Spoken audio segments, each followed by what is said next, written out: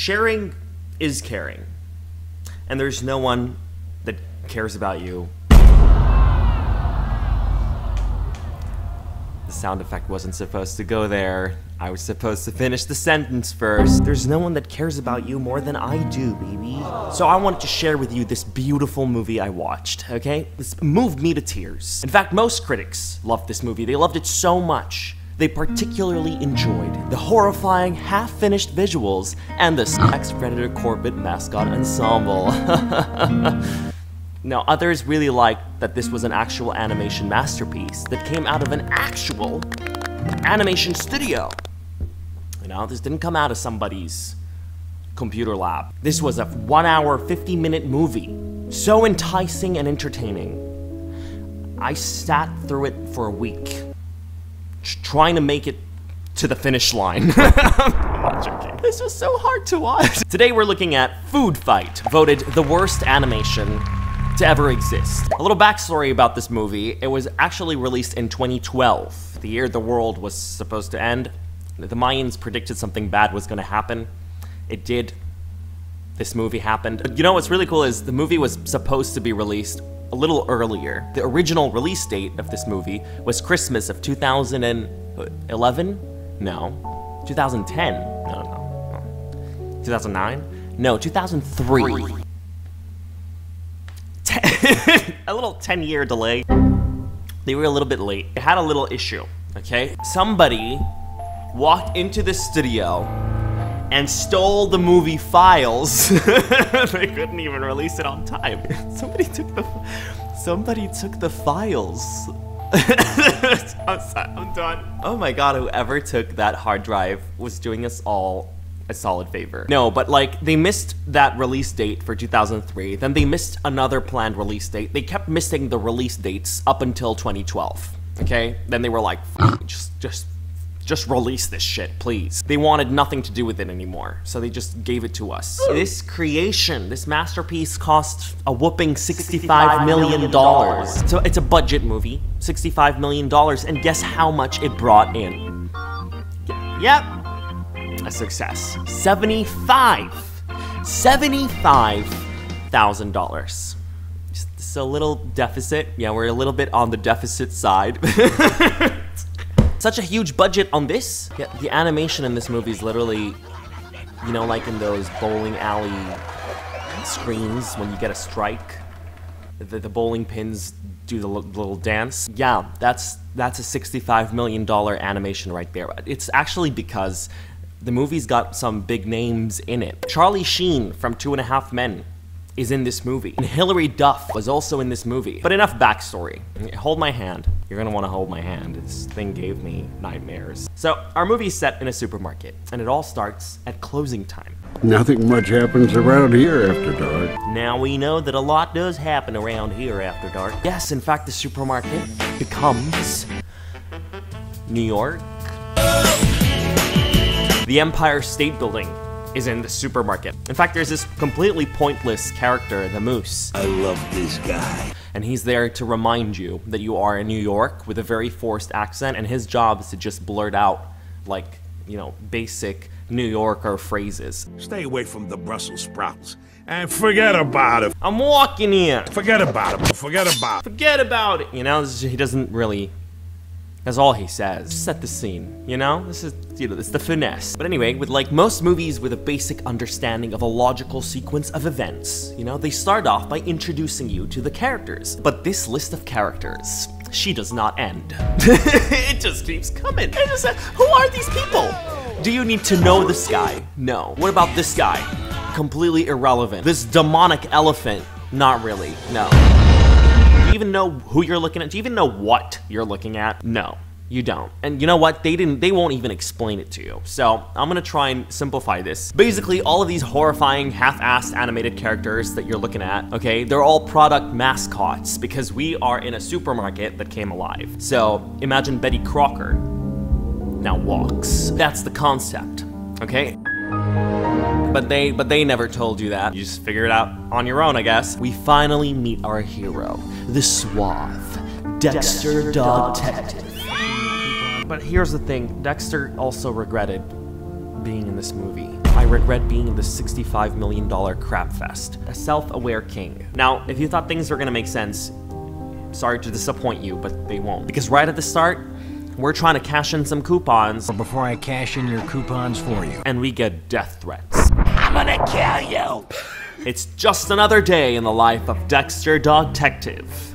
Alright, the dog, Dex, is battling a mouse called Fat Cat.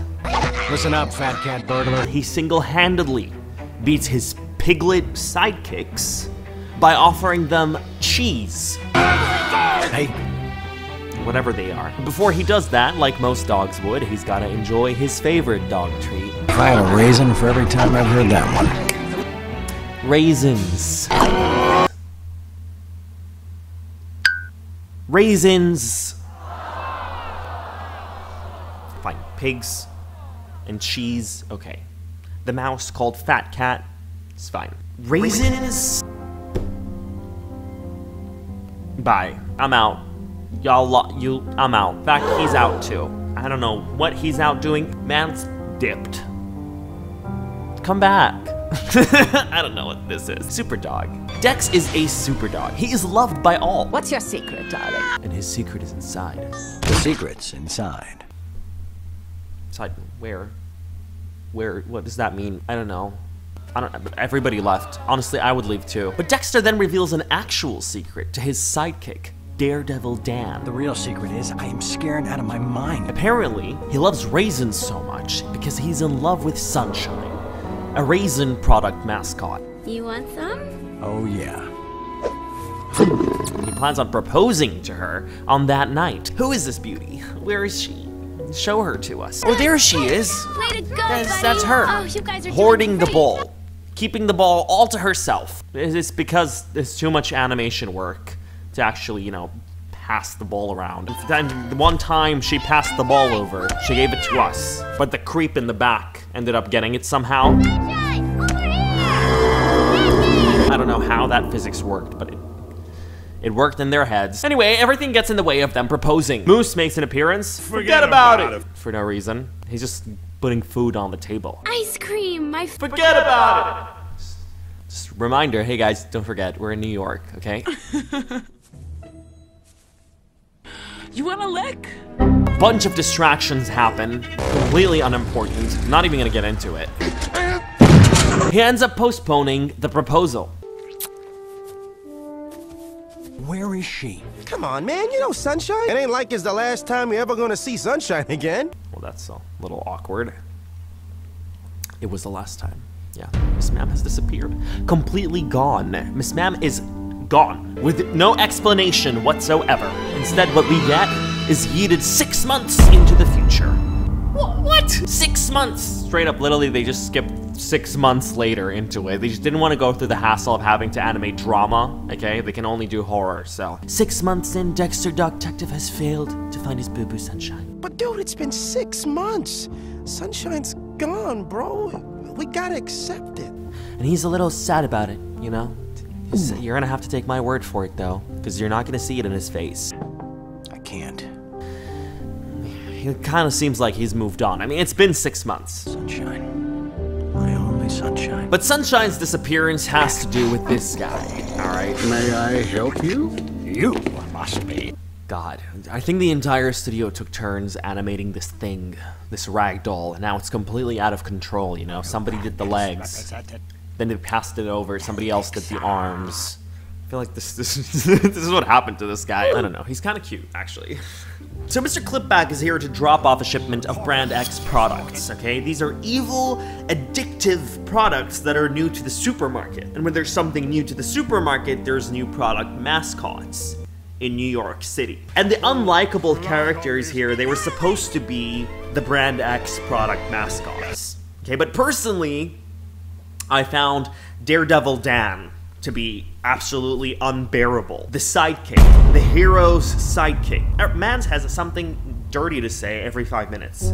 Are those melons real? She likes chocolate. And she's got a real sweet tooth for chocolate. You like chocolate? Yo, baby! Who's your sugar daddy? It will melt in your mouth. Come on, baby. Dance your man. Melts in your mouth, not in your hand. I never even got a chance to play lick the icing with sweet cake. You like chocolate? Lady X digs my fine flavor and oh so sweet bond. Oh,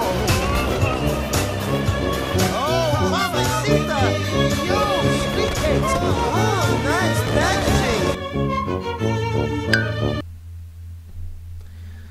That's the chocolate mascot, okay? This guy flirts with everything, anything that moves in this movie. And for some reason, they found it appropriate to make all the women in this movie human. And they've all got that sexy hourglass figure, you know? How about some chocolate frosting?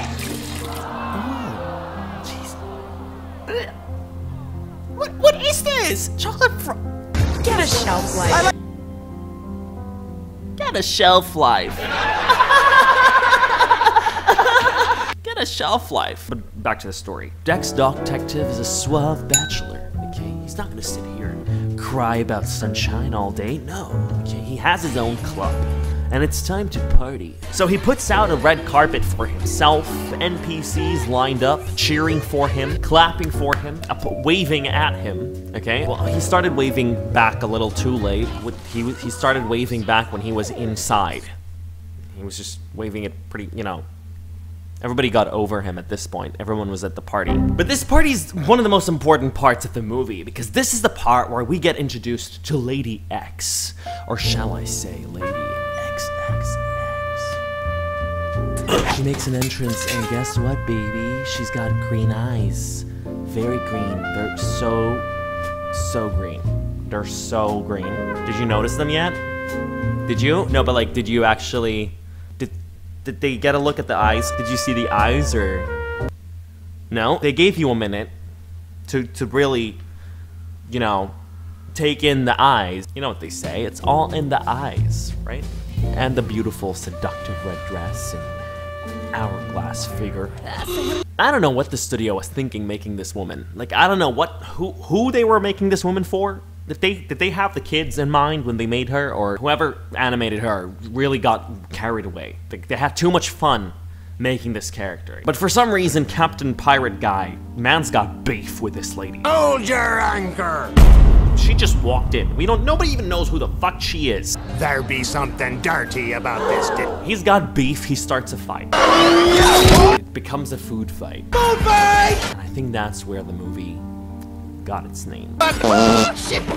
It's a completely detached, outlandish scene. Came from absolutely nowhere. Don't know what. Captain Pirate Man just pulls something out of his ass and starts a fight. But it was immediately wrapped up, okay? It finished up real quick. The second Dex Detective said it should. Party's over. Enough. Time to banana split out of my club. Everybody gone. What about me? You hanging me out to dry? What can I say? Chicks dig chocolate. Aw, Daredevil Dan is gonna go melt some chocolate in her mouth. That's so cute. She did love chocolate. Maybe a little too much, because Daredevil Dan's gone.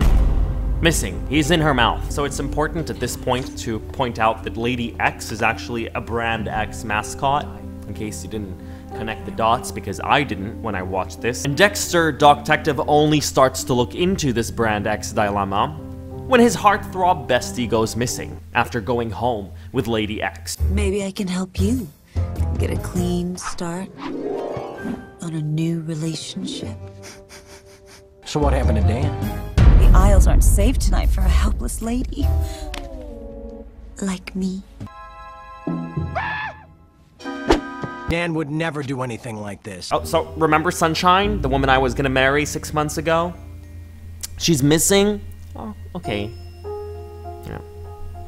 I'll be sad about it for 6 months. But Daredevil Baby Boy Danny? No, that's where we draw the line. That's where we draw the line. Now we get involved. Mans breaks into X Tower and he begins to tango.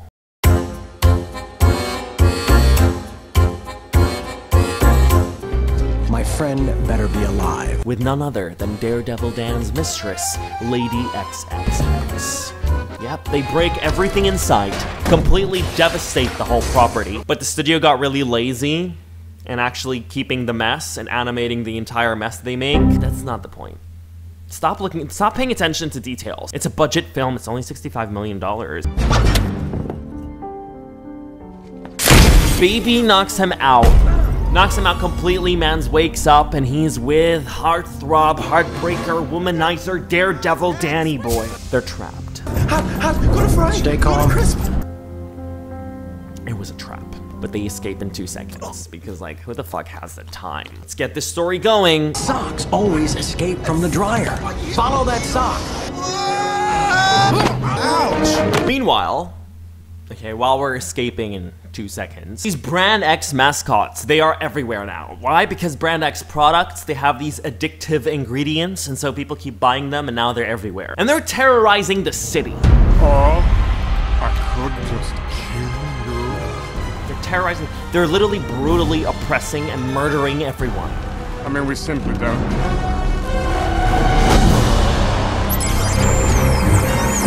Yeah, it's a cute family-friendly movie for babies. Now Brand X is growing so strong, okay? There's little Brand X armies marching in the streets of New York City doing the Camp Rock dance.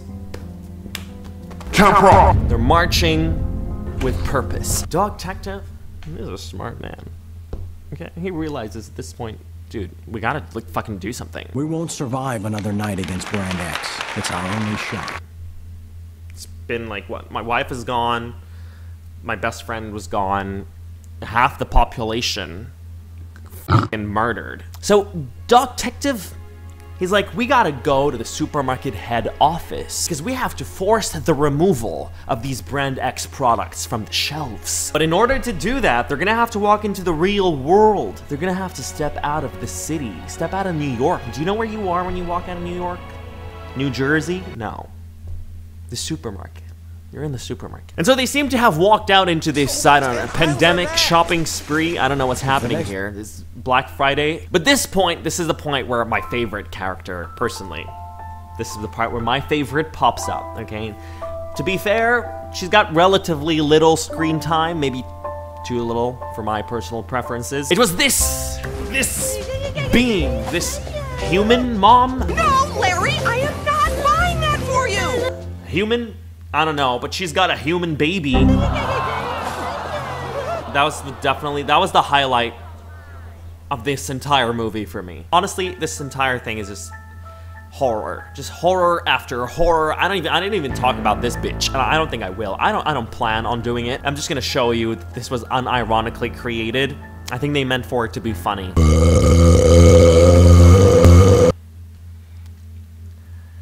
It's not funny. It's traumatizing. Is more like what it is. But no matter. Dex Dog Detective is here to save the day, pulls up on top of a levitating soda bottle to save his Daredevil Dan sidekick, and they yeet off into the sky. Soda bottle's got a whole shit ton of horsepower. Shit's been in the air for hours. Hours. They went all the way up to the Arctic and back. Recreated the entire Aladdin A Whole New World scene before the gas on that thing ran out, and they landed in the office. And it's the end of the gas in the soda bottle. We're in the office. This vampire product mascot guy shows up and starts hitting on none other than heartthrob, heartbreaker, womanizer, and now manizer. Chocolate? Are you chocolate? Are you... Daredevil Danny. That is so sweet. Hi. Oh! Lad Chokul, Chocolate Vampire, used to have cards. Do you work out? I use the Thigh Master. Yeah, fuck yeah. Do you go out much, by the way? Because I like to dance a little myself. I dance a bit. Hey, back off! Can't fucking resist this dude, can you? So, why are we here? Oh, the computer. We're using it only to find out what we already know. We lost all of these people, all of these friends, including Sunshine, because they were recalled by Brand X. So what are we gonna do? Are we gonna like click a button and end this thing and just fucking wrap up the movie? We're gonna get corporate to recall Brand X. No, we're gonna wage a war. So what do we do now?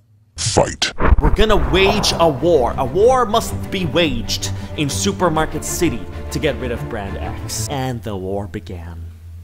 with a dance battle. Brand X, Brand X. Brand X! The Brand X soldiers played their piece. It's simple and plain. Dex was ready. Play it.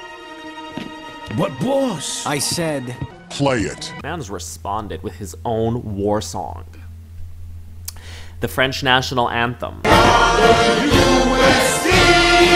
And with that, it finally ends. The dance battle. Because the Resistance and the Revolution begins. They had so many chances to like actually wrap up this movie, but they just kept it going. Speaking of a stretch, though, Dex begins to hype up the crowd. We've all lost someone. A friend, a neighbor, someone we love. With a speech. But we can't fight for the way things were. This speech just kept going. Only for the way things should be. And going. Together, we can stop this tyrant. I took a shit. I came back. And that, my friends, is one-stop shopping. The speech was still going. This is it. We stop Brand X here tonight, then another, till they spread like mold around the world. And ourselves, and remember... How is this a hype speech? Surprisingly, though, the speech wasn't even the worst part of Dex's leadership in this war, because the war starts with an ambush that gave the enemy about half an hour to walk out of because of delays. Food! Fight!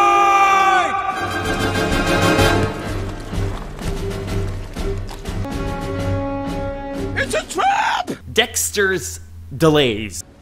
Wait! Marshmallows! Imagine you plan this meticulous attack, okay, and then you're like, wait, actually, can you like check if there's marshmallows in the chocolate? Wait, I'm sorry. Can y'all like stay still for 5 minutes? We're just gonna double check something. Sorry, this is not my fault. It's just, you know, we were doing this so fast. Is there marshmallows in the chocolate? What kind of an ambush is this? It's a family movie. It's not supposed to be perfect, right?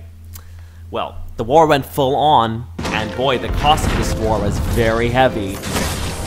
Maybe a little too heavy for a very happy family movie. Felt like I was watching Harry Potter and the Deathly Hallows Part 2 for a second. Swear to God, people dropping dead left and right.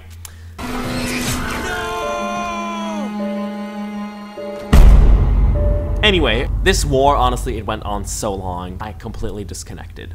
Okay, I think I watched this on day 6, and I just stopped paying attention at this point. I really struggled to focus, struggled to get back on track on what we were doing. I honestly just completely disassociated. And you know that's a really shitty movie when I felt drained. It literally drained me. But anyway, when I regained consciousness and I looked at the screen, I found Dex and Sunshine together atop of Brand X Tower. Wasn't that bitch like gone 6 months ago? What matters right now is they're captured. But not for long, because with his favorite dog treat... Raisins, Dex! Raisins.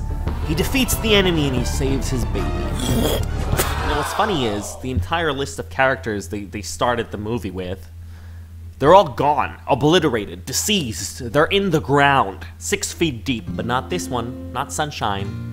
The one who went missing in the start, the one we literally didn't give a shit about for the entire movie. She's okay. We're together.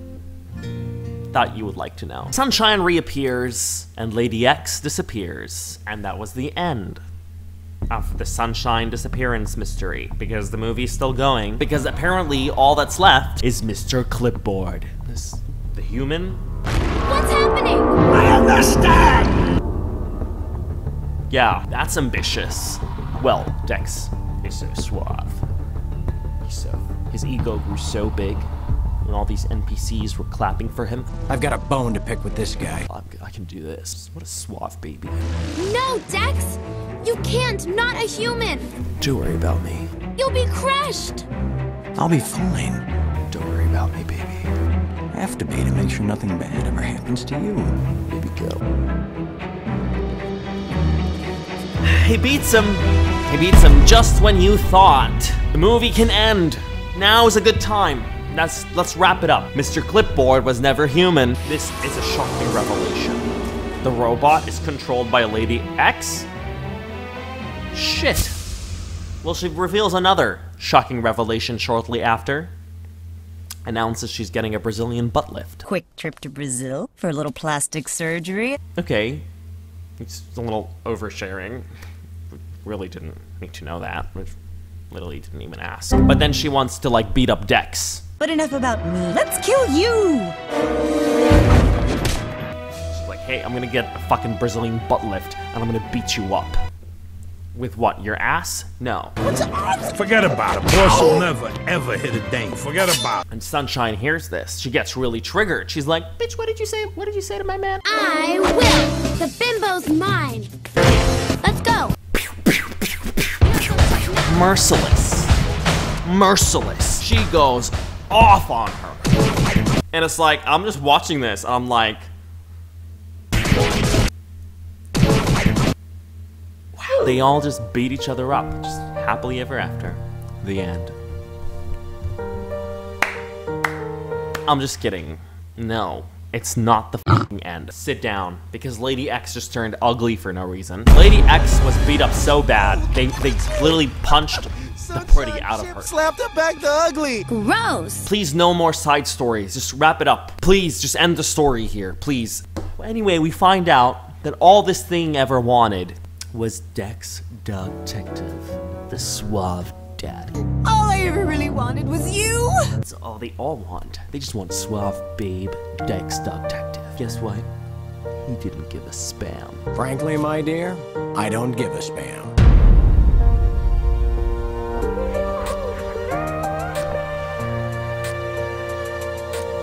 The end. Oh my god! Oh, finally! Y'all are brave. Y'all are brave for putting your names out there. Tying your names to this project. That's... I'm so dead. I'm done.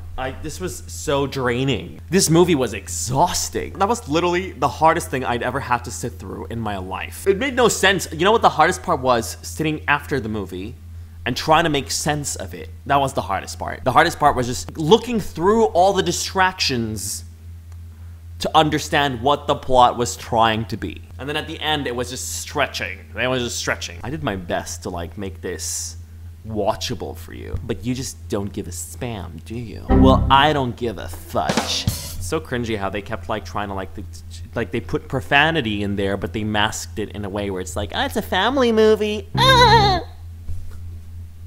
packaging. So creepy. What a creepy movie. That was pretty much it.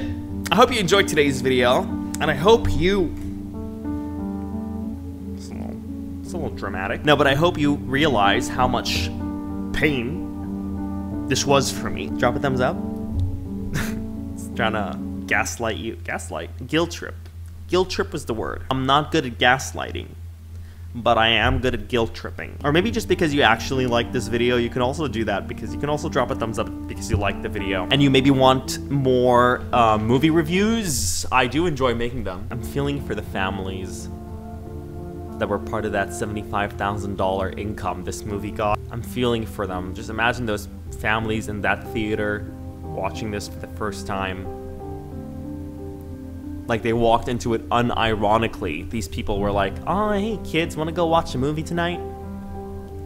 Yeah, Daddy, please, yeah. There's a new one here. It's Foodfight. Seems to be fun. Let's go check it out. Brings the kids in. This must have been something. Jesus. Well, I'm gonna go. I'm gonna leave you to your thoughts. Actually, I don't want to leave you to... Share your thoughts in the comments. Let's have a nice, robust conversation on this. What do you think? But that was it, guys. I'm gonna go now. Bye.